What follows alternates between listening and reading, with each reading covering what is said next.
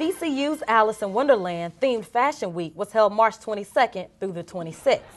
It featured events brought together by Fashion and Fun, allowing students to create their own fashion pieces through competitions and games. Members of the student organization Strut were in charge of the activities that were held in the VCU Student Commons.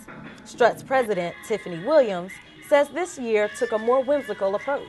So we just thought Alice in Wonderland would be really fun, and it was great that it was kind of coinciding with the movie release. So something really fun, whimsical, and colorful.